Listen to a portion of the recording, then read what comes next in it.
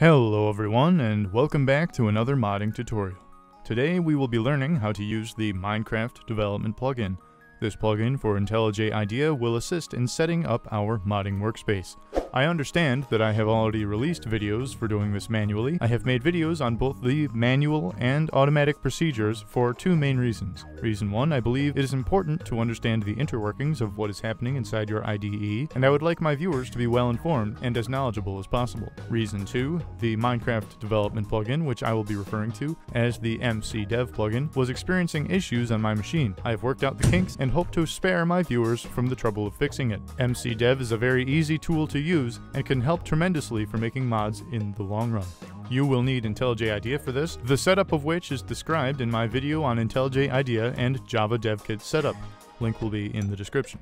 Introduction aside, let's get right into it. Start off by installing the Minecraft development plugin. This can be found in the Plugins tab. Navigate to the Marketplace up here and search for the Minecraft development plugin. Click install and you are ready to go. Quick side note, if you are already inside a project, you can close the project via File, Close Project, or you can also navigate to File, Settings, and then navigate down to Plugins and follow the same procedure as before. Now you will want to close out any open projects and click on New Project. You will see a list of applications down on the left side here. Be sure to click on Minecraft. I will go over setting up both Forge and Fabric modding workspaces in this video. Even if you are here for just one or the other, I recommend you stick around for both of them as it is important to learn thine enemy. Feel free to skip to the number on the screen for the Forge setup if you are not interested in Fabric. To create a Fabric mod, click on Fabric Mod and then click Next. The group ID is meant to be unique to your project and is meant to reflect the reverse of a domain that you control. If you are not the owner of a domain, no worries, although unconventional, you can use your name and mod name instead. I will be using com.marcaura.tutorial, since this is a tutorial mod, and my name is MarcAura. The artifact ID is going to set the name of your jar file export and will also be your mod ID, so be sure to make this something you don't mind typing a million times and make sure that it is relevant to your mod's content. In my case, I will be using the same mod ID as my last tutorial, which is tutorial mod. The version is going to be the version of your mod, and assuming you are creating a new mod, you can leave it at 1.0 snapshot. Little side note, the group ID will correspond to your mod's package structure inside the mod file. Go ahead and click Next. Now, this is very important. You must use the exact values I provide here, otherwise you will experience a never-ending stream of unsolvable issues that are bound to maximize frustratedness and cause a hostile coding work environment. Do not fear, MarcAura is here, and I have figured out the magic combination. In the far future, I will be adding new values to a list of combinations providing the best modding environment to my viewers. I'll be sure to include these numbers in the description of this video. The Minecraft version, of course, is going to be 1.16.5. The Yarn version must be 1.16.5 plus build.5. Beware, do not use the snapshot build.5 here. I have tested this and it will not work. You need to scroll down and find specifically 1.16.5 build.5, otherwise this whole project will go up in smoke.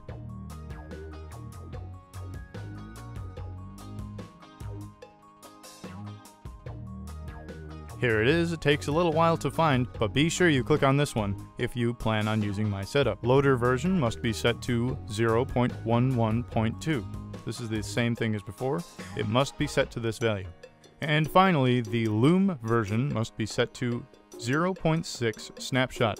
This one will also be difficult to find, but trust me, you are saving yourself from a world of frustration by doing this. Once your values exactly match the ones I have on screen, you can keep environment at both. Use mixins checked. Keep this checked, it is very useful, and your license can stay at MIT. The Fabric API version you may play around with if you wish. Do so at your own risk, as there may be compatibility issues. I highly recommend using the one I have on screen here, as it has been tested by yours truly and works as intended. Set the description, authors, and website as you please. If you have a repository link, you may include that as well. The authors tab must be filled with a comma-separated list. If this is not your thing, you can always leave it blank and add in your authors manually. This is covered in my manual setup video for Fabric. Click Next and then set the project name. This should be relevant to your mod's eventual contents. For me, it is going to be MarcAura Tutorial. My advice is to click on these 3 dots here, create a new folder, and then name it the same as your project name with an added API version and Minecraft version. Go ahead and click Finish, and it will take a little while to set up. You can click on Load Gradle Project here. IntelliJ should do this automatically, but if you so choose, go ahead and click on it. You can look at the background tasks by clicking on this Show All tab down here, and just be patient. It takes my computer 5 to 10 minutes. After Gradle is finished doing its thing, you must, and I know this sounds a little silly, but you need to restart IntelliJ IDEA. This can also be accomplished by clicking on Build and refreshing the project by clicking on this little refresh button over here. This is usually unnecessary. I've found I can do without it, but it is always a good idea to restart IDEA entirely to avoid any bugs or runtime errors. Make sure you do not restart it before Gradle has finished setting up your workspace. Just make sure there are no processes going on down here, and then you can click out of IntelliJ. Open it back up, and here you will see your finished workspace. You will see your main class tutorial mod here, and all of your run tasks up here. You are now ready to begin development, finally. You can now navigate to the play button up here, and you will find that the client and server run configurations are already built for you. How convenient.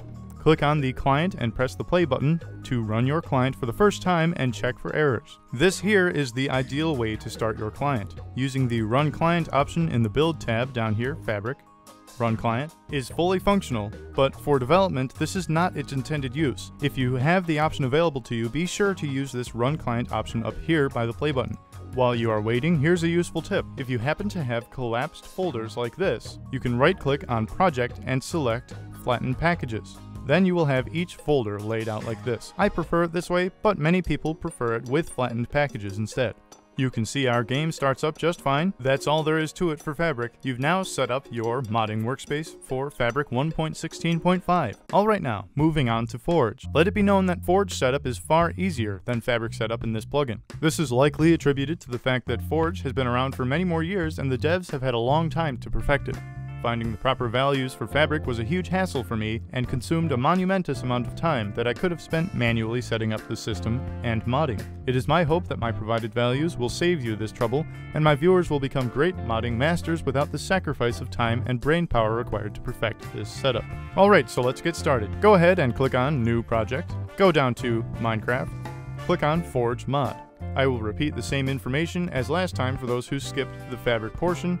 The group ID is meant to be unique to your project and is meant to reflect the reverse of a domain that you control. If you are not the owner of a domain, no worries, although unconventional, you can use your name and mod name instead, like so.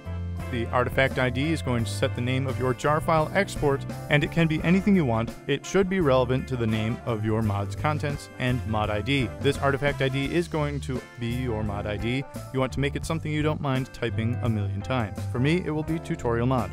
The version is the version of your mod, and assuming you are creating a new mod, you can leave it at 1.0 snapshot. You can get rid of the snapshot part if you like, but this works for me. Go ahead and click next. The mod name I will keep at tutorial mod. You can leave the main class name if you like.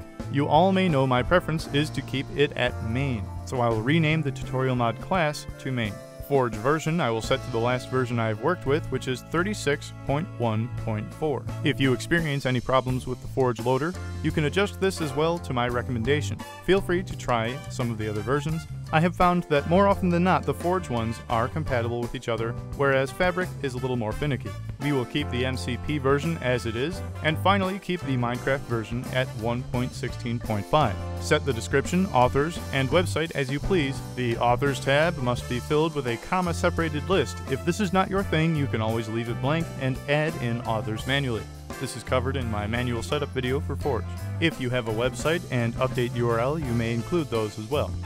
You can go ahead and set the project name. For me, it will be MarcAura Tutorial. As always, I recommend creating a new folder in your Forge directory or wherever you keep your mods that reflects the same project name, MarcAura Tutorial, and then include the Minecraft version, MC 1.16.5, and then the API, which is Forge. Be sure to select the folder you've just created, and then go ahead and click on Finish. You'll want to wait a couple of minutes for Gradle to set up your project. It took mine around 5 to 10 minutes. If you get a notification in the bottom right corner here asking if you would like to load the Gradle build scripts, you can run them. However, IntelliJ will do this automatically, so if the notification disappears before you click it, no worries. Wait until the background tasks finish, and then you can navigate to the build tab down below to see if the build was successful. If the build fails, you can click on this refresh button here, or you can also opt to go to Tasks, Build, and then double-click the build task here. This can also be accomplished by going to the terminal window and then running the command Gradle build. This is not necessary for mine as the build was successful, as I hope it is also successful for you. Assuming you made it out of the build setup alive, you can finally run your client for the first time by going to this Run tab up here, click the drop-down menu, and choose Run Client. This is the proper way to run your client during development and is the preferred method to using the FG runs Run Client method down here. If you encounter any issues with the Run Client method up at the top, you can try clicking this one down here to see if it works. Like I said in past videos, they have similar functionality but are not exactly the same in many cases. We can go ahead and run the client here by pressing the green play button, and Minecraft loads without any issues. If you click on the Mod tab, you'll see our description and other values here. I will be making more videos specific to Fabric and Forge very soon. I felt that going over the MC Dev plugin first would help some of my viewers who have been struggling with assembling the workspace manually. The plugin was brought to my attention by this absolute legend down in the comment section of my Fabric video. Special thanks to Brighton Massey for this suggestion. I have actually been getting many viewer requests, and I'm doing my best to satisfy them all. I really appreciate the positivity and encouragement I see in the comments, and I am answering questions down in the comments to the best of my ability. I have been getting some very good questions, many of which have inspired me to begin work on new videos. I will prioritize viewer requests in accordance with the time asked, viewer sentiment, topic complexity, projected video length, and subject difficulty. Alright, that's it for this video. Hope you enjoyed, and I hope this was helpful in teaching you how to use the Minecraft development plugin. Stay tuned for future videos where I will go more in depth in modding both Fabric and Forge. That's all for today. This has been MarcAura, and I'll see you in the next video. See you later.